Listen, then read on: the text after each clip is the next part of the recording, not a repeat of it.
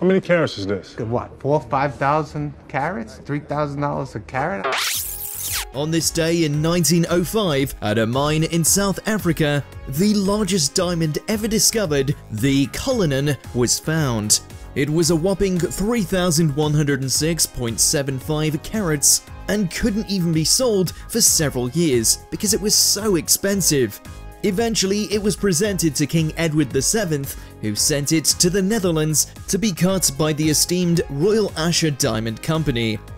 You're my baby, you're my baby. Trivia time! On this day in 2006, Oprah Winfrey had which author on her show to discuss untrue statements in his book?